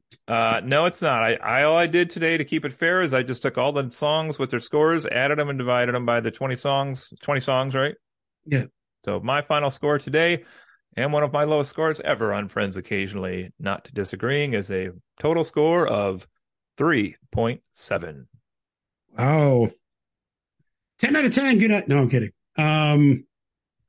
See, I even still liked this better than Justin liked Rings of Fire.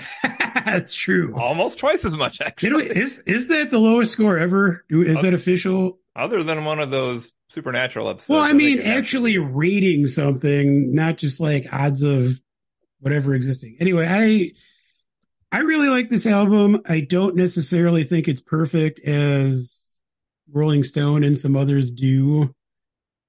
5-star, really? 5 stars out of 10, you mean? No, 5 out of 5, baby. If I'm being honest with myself, I'd probably give it. I'm gonna actually lower my score a little bit from what I initially had written down. I originally had it at an 8, but instead I'm gonna give it a 7.5 out of 10. I think I really like it. I think it's pretty strong. I don't think it's as good as Folklore or Evermore. Those would probably both be 10 out of 10 for me. Like they're just all timers. This one is not quite up that high, but I still enjoy it quite a bit. Tick, tock, tick, tock, frantic.